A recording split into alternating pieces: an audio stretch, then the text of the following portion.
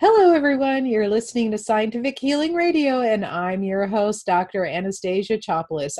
It's about hormonal imbalances, and it seems like every time I turn around, people are being diagnosed with that. And I get lots and lots of phone calls from people that are telling me my doctor just told me that I'm deficient in either progesterone or testosterone, and they need to supplement. And of course, that also includes insulin, which isn't really a hormone, it's a polypeptide.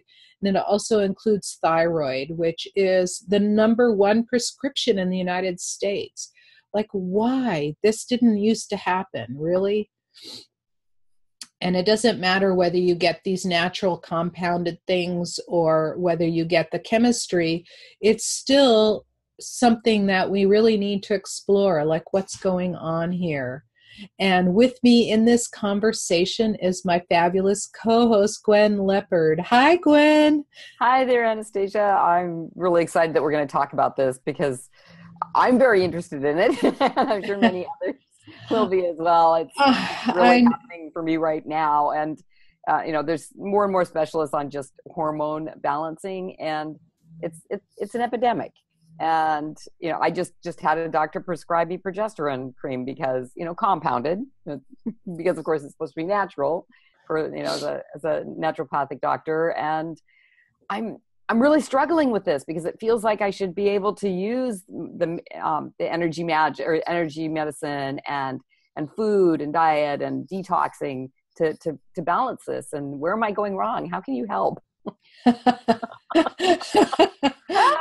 Well, of course, it makes you wonder why this is such a problem. And before we get into it, let's talk about what some of the symptoms are, like what people are feeling or suffering, and they're going in and they're just telling their doctors things. And I just had a call from someone yesterday who said the exact same thing. Like, she walked in and she says, I had this flu back in December and I haven't been able to sleep since.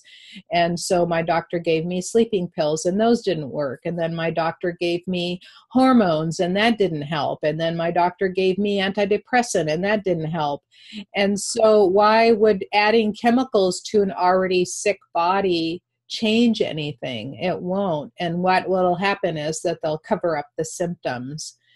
And so what are some of the symptoms? And one of them I just named, and that's lack of sleep. Like, people put their head down, they might be able to fall asleep, and then an hour or two later they wake up and then they're sitting up and going, okay, now what? I'm really tired. I put my head down on the pillow. I get nice and warm. I drank my chamomile tea. I took my melatonin and I'm still like wide awake here and not able to sleep. So that's a really big warning sign.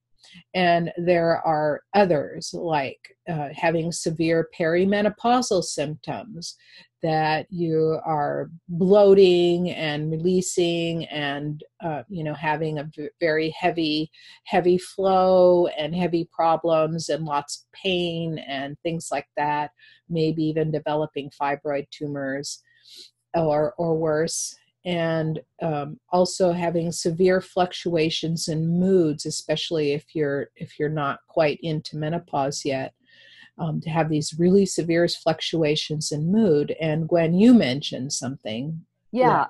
Well, and I, lack of energy has been one of them. It's like, I'll go, like, maybe have a couple of good hours like you used to. And then I'm just like, oh, I know I don't have the energy to go forward anymore. And that's, as an entrepreneur, that can be devastating. Add the stress of, building a business onto, having symptoms like brain fog and not be in the middle of a conversation with a potential client and lose the train of thought completely, lose my words, be searching. And, it really comes off kind of, like you don't have your stuff together. And yeah.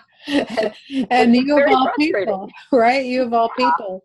And another one, of course, is hair loss. Like, you lose my eyebrows. My eyebrows, right? They're here. They're all, like, I don't need to pluck them. They're all gone in here. Yeah, my goodness. And then inability to lose weight.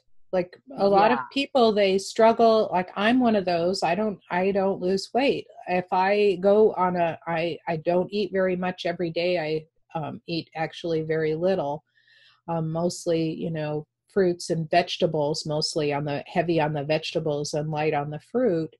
And and green shakes and things. And when it's all said and done, it's under 1,000 calories a day. And I go for a 5-mile walk. Now you would think that I would be a beanpole at that point. And I'm 30 pounds heavier than I was at my favorite weight. And that's not comfortable for a lot of us. Like 30 pounds, imagine you're carrying, 6 5-pound bags of flour around with you all the time. It's exhausting. It's very exhausting. And I remember I used to fly up out of my seat, and now it's not so bad. I'm really strong, but it's not comfortable. So these symptoms are, all showing that there's something off in your body. Well, and something that I'm curious about, because you're talking about perimenopausal, and you and I are both past menopause. I'm 8 years past my last period. So, why am I still struggling with this stuff? And so many people are being diagnosed and suffering with these kinds of symptoms. So I'm really wondering why, because as you say, we're not designed to be sick. We're not designed to be sick. And in postmenopausal, things that you'll notice is that all your membranes, including around your eyes and all your soft mucous membranes, up your nose, your skin will be super duper dry. So that's another signal that, right? And you'll notice that you'll wrinkle really fast. That's been happening. Just like the last couple of months, it's like, right. And it comes on like super fast, where it shouldn't. It should be like gradual. And if you lose that vitality in your skin and the flexibility, and you start developing age spots on the back of your hands, right? And I don't have any. You can see I don't have any. And I'm a bit older too.